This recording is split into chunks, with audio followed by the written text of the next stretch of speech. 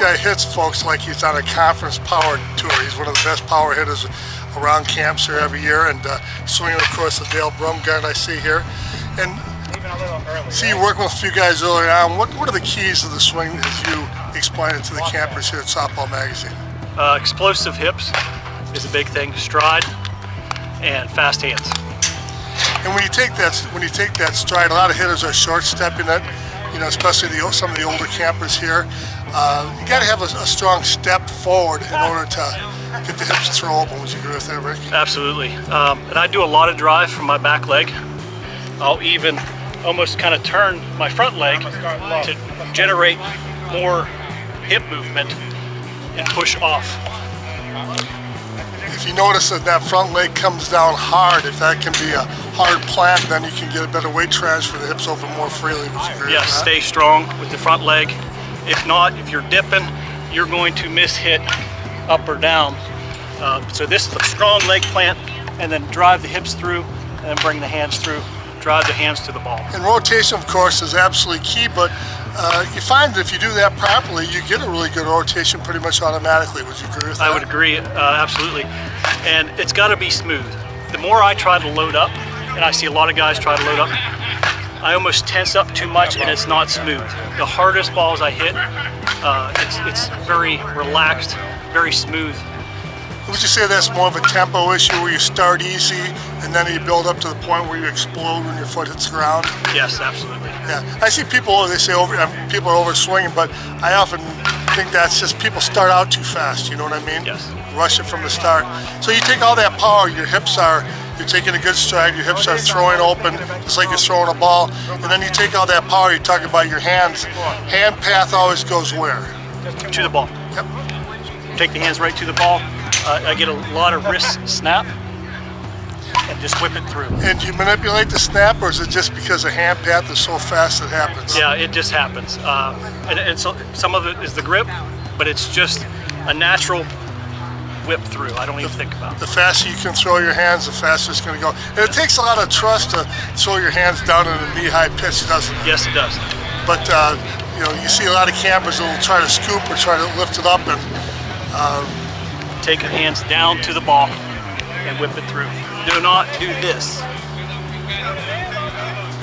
It's down here. And they got to understand if they use that swing and you hit the middle of the bottom, you're going to get that laser riser, you know, line drive that people always want to get, but you know, there's always that tendency to scoop it up for. It's not a high percentage. One term we always use is drive it, don't try to lift it. Yes. You talk about your grip. Talk a little bit about your grip here. So right now, with as many swings as I'm doing, I'm only dropping two fingers. Normally in a game, I do drop my pinky on the bottom. So we can see what's all off the bottom of that. Yep. I drop my pinky.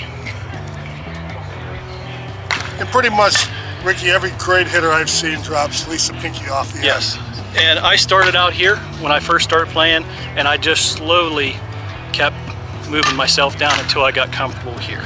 People say you lose too much control, but I've always, since I've been in my 30s, used overlap, and I do go backside quite a bit now when I play young kids, and I think the control is always there. What's your feeling? Yes, I feel like I've gotten more control. Now, if for some reason I'm off that day, I will move my hand up a little bit just to try, correct something. It's amazing the amount of conference players though that have a conventional baseball grip. It is. You don't see much overlap anymore. And how old are you now? I'm 37 now. So you're still relatively a kid, but the last 10 years you don't see much overlap anymore. Nope. See some of the older guys here have it, but not many. The other thing is that I've learned through the years is a lot of guys have a lot of hand movement, and for me that just messes me up. So when I'm getting ready, my hands are back here. Even the bat is ready to go. That way I'm only here, not all this. The more I tried to do that, my timing was off, missed hits, more things like that. What are the two things we worked on? So I worked on the stride. And show us what you did different. Well, I was lifting it up and putting it down, like that. I was starting with a weight on the back of my back leg, and then putting the stride down like that. You were short strided before, and you probably added what, a foot, 12 inches? Yeah, at least. And then what would you do when you took the long stride? Well, first of all, it makes my hands come back. And it makes your hands come back connected, and also to help you throw the hips open, wouldn't it? Throw the hips open, exactly right. And so then you use that power throwing the hips open to do what? Throw the hands. And where did you throw the hands? Throw the hands towards the ball.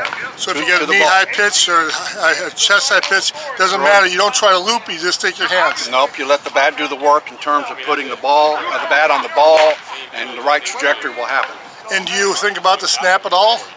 A little bit, but it's all more natural, really. If you get everything going right, the snap just kind of happens naturally. If you fast, you can throw your hips, can throw your hands, the more natural the snap will happen. It kind of happens. It kind of follows. And particularly if you throw the hands, the wrists seem to snap better.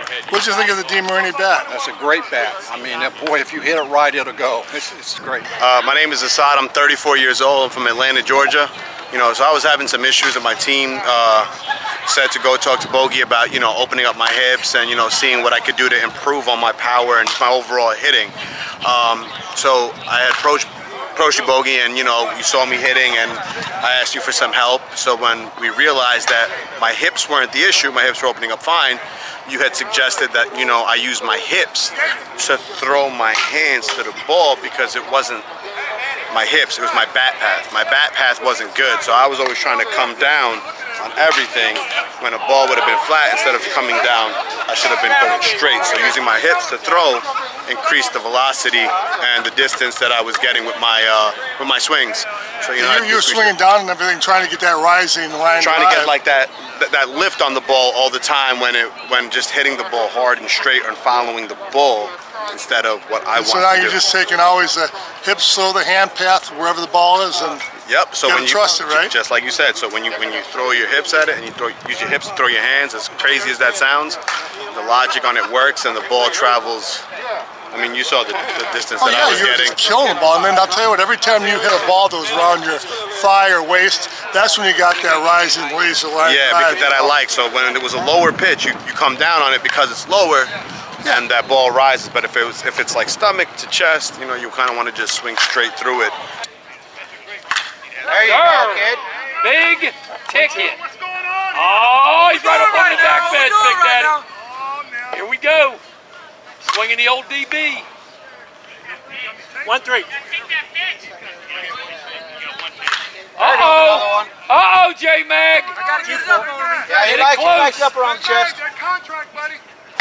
Oh, Daddy. Get the wallet out, J-Mag. Didn't miss that one, Oh, though. Hassan. He said, where's that pond? I was hitting him in last.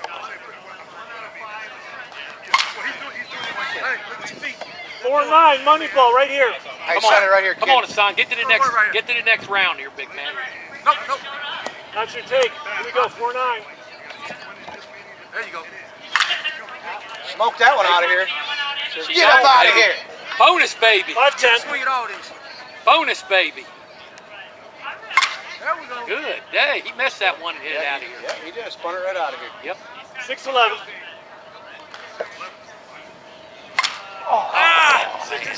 Hey, good job, man. Good job. Good job, hey. Hey, got the monkey off your back. We got the first one, eh? Corny's got to be the bat, right? All the back. What can I tell you? And our engineers back in Hillsboro at DeMarini do a fantastic job when it comes to, you know, coming out with new barrel technologies, and just the process of these continuous fiber or Nautilite barrels has been fantastic. I turned 81. I had no energy. I was loosening the loafers and had no desire to swing. And then a friend told me about the new DeMarini Senior Nautilite line of bats. Now my confidence is back and I'm hammering away like a 25-year-old. Swing DeMarinis, my friends.